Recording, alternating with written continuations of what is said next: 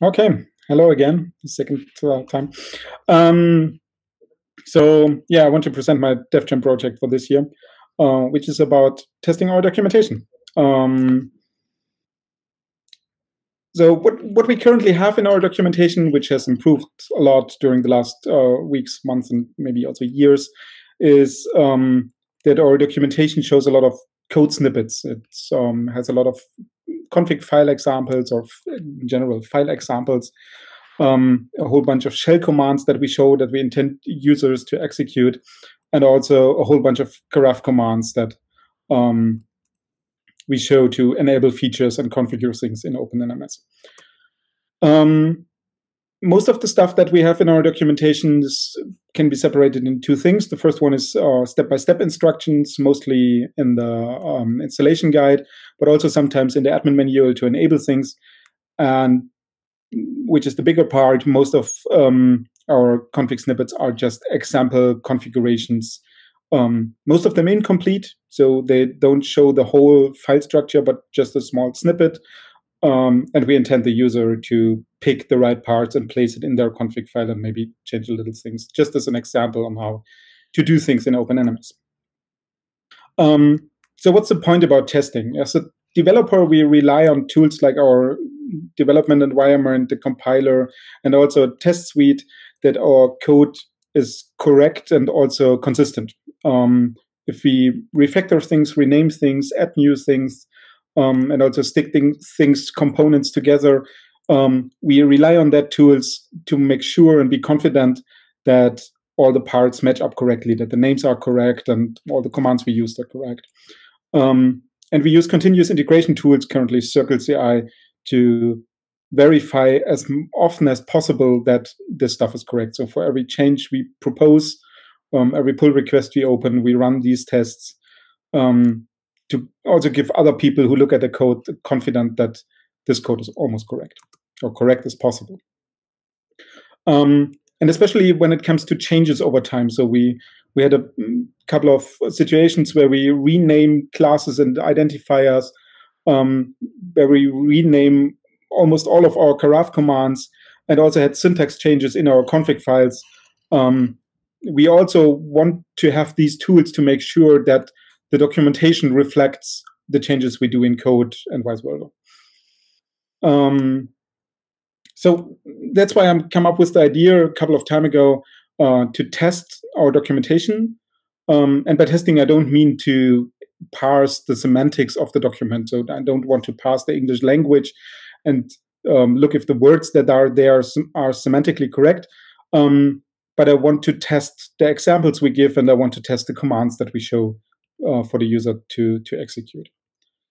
I want to do that by using or leveraging the infrastructure we have in our current smoke tests. Our smoke tests provide a quite good framework to boot up a complete OpenNMS stack with different configurations and in different flavors as a Docker environment with multiple Docker containers. And then you can do things with that environment and throw it away afterwards and have a clean start for the different tests. The first things I want to do is to just pick the examples we show in the configuration and apply them and see if OpenNMS still starts or if the daemon still starts up. And the second thing is I want to execute the commands that we show in the documentation and maybe not just compare or check the result if they are working correctly, but also compare the output to make sure that the examples, which sometimes contains command output in our documentation, reflects the reality. So to make sure that these show the same that the user is seeing. How I want to do that? This is an excerpt of the one of our documentation files, an ADOC file, and these ADOC files contain code blocks, which are basically start with 4 dashes, and then it comes a bunch of code or machine-readable text or a command or a file example or something like that. And above that code block, we have annotations, which marks this as source code. In that special form, it's XML, which is for a syntax highlighter. And I declared 2 or a bunch of new annotations for that code block, which start with doc test dash and then something. And the first thing I've done here is I've give everything an ID, basically a name, a unique name that helps to find things and re-identify things. And the second thing is I've defined a target. It basically describes what to do with the code in the code block below. In this case, it's a file, so it's a config file that should be written, and then it has a path where the file should be written. Another example from the same config file is it's a shell command that we want to execute. It also has ID. The thing is, that's the basic, the same ID as in the example before, which basically means these two snippets build some kind of sequence, and the sequence is executed one after another in the same stack. There is no throwaway in between, so you do apply the config file first, and then you execute the command afterwards. That's basically what it means. And in this case, it's a shell command, and it should be executed on the OpenNMS Docker container in our stack. And then we have the command in there in its whole glory, which is executed in the stack. The third thing is to describe the stack we want to use in that particular sequence. You can define the components that the stack should have. And the stack is composed of all components declared on all code blocks in that sequence. So in this case, we also add a minion to that stack. It's there from the beginning on. It started with a minion. And then we can execute a command in the karaf shell of the minion. And it's also part of the same sequence. And the last thing I needed for doing stuff like that is, besides defining the components, which in this case also adds the Sentinel and Elasticsearch to that stack, is that I have requirements. So some of the sequences we define requires other sequences to run in before, which are then executed as part of multiple test sequences. So the telemetry setup sequence will be executed for the JTI documentation and for the BMP documentation and for the IPFix documentation and so on. And they are all executed in the same stack, and then they are thrown away, and then they are re-executed the next time a different sequence picks it. That's basically it. I've got a working prototype which executes a bunch of tests. Code is on GitHub in a private branch. And while doing so, I've found some points which are up for discussion, which are not always technical problems. Some of them are, but not all of them. Some of them are more conceptual problems that we also have to discuss with the people who are writing the discussion or maintaining the discussion. So I'm pretty open for feedback on that and maybe seeking your help for that. The first time is the runtime of the tests, which is a technical problem. Currently, booting up the stack and executing only, 3 code blocks takes around about 10 minutes. And it's just an estimated guess. We have, 400 to 500 code blocks in our documentation, which build up around about 200 sequences, maybe less.